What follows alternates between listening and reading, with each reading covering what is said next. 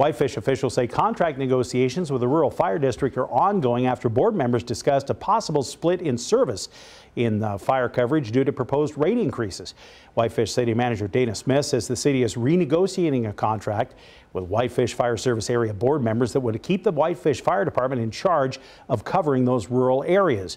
A 5-year agreement expires next June. In May, the Whitefish Fire Service area proposed the option of establishing its own volunteer fire department.